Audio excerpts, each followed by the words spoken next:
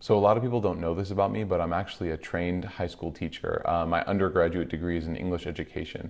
And I remember this one student that I had who would always goof off and never get work done. But when it was time to collect the work, he would quickly fill in some answers that like made no sense, just so he could have the satisfaction of knowing that the sheet he was turning in had some answers on it. This reminds me of a hadith of the Prophet ﷺ where he says that some people will fast and pray in this month of Ramadan and they will gain nothing from it except for hunger and for tiredness.